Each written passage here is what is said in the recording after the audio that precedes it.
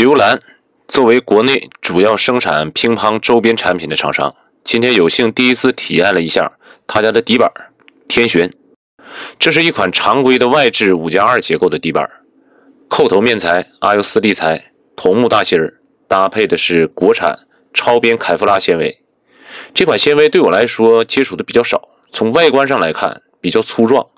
有点类似蓝方炭，但是蓝色的比例会比较高一点。底板正手搭配尼奥乘省40度，反手斯利卡 DNA Pro H。 先来说说底板的售价，因为貌似还没有上市，据厂家工作人员透露，价格应该在320元左右。那我们就来看一看它在这个价位到底能不能打。初上手其实并不像很多中低端底板那样又软又通透，相反，在中小力量下对攻的时候，底板的表现还是非常扎实的，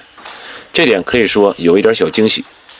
其实在收到底板的时候，我向厂家工作人员咨询这个底板的特点，他们说可以参考樊振东 SALC。 通过我这几次的体验，感觉确实有一点点樊振东 SALC 的特点，它的借力感觉很好，底板也很扎实，不过整体是比樊 SA 要略软的。正手拉球，底板的吞吐感比樊振东 SALC 要强，发力门槛也会更低，旋转和稳定性的表现更好。不过在速度、支撑和底劲方面，距离蝴蝶的 SALC 系列还是有差距，单板质量和杀伤力只能算够用，不够突出。不过要是放在这个价位里面，我觉得还是非常能打的。反手的手感不错，很通透，弹性比一般的外置 ALC 要快，而且稳定性依然表现很好。反手快撕、反手拉都比较容易出质量，整体弧线保护不错，发力以后底板也能够支撑住，落点大多都接近对方的底线。我觉得反手的整体表现要比正手更好。正反手下旋拉球，如果和蝴蝶 ALC 相比，确实弧线较低较平，拉高调时候稳定性尚可。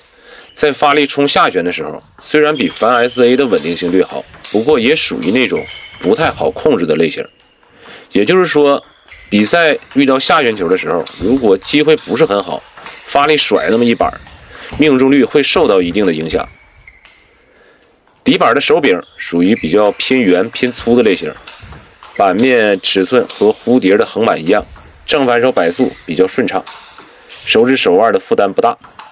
底板的底劲算是一大亮点，当天和蝴蝶 T 码弗雷塔斯相比，底劲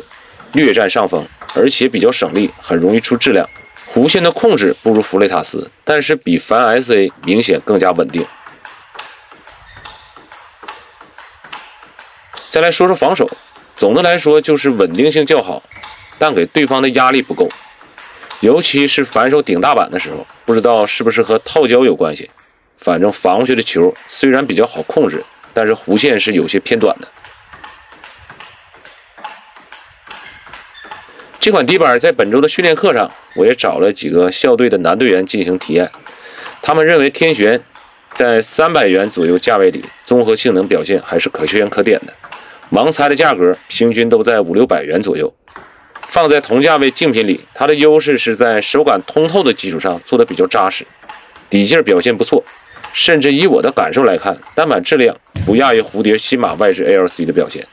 不足之处主要是下旋发力拉球的时候稳定性略差，反手顶大板的弧线略短。好，这就是本期的视频，感谢大家的观看，咱们下期再见。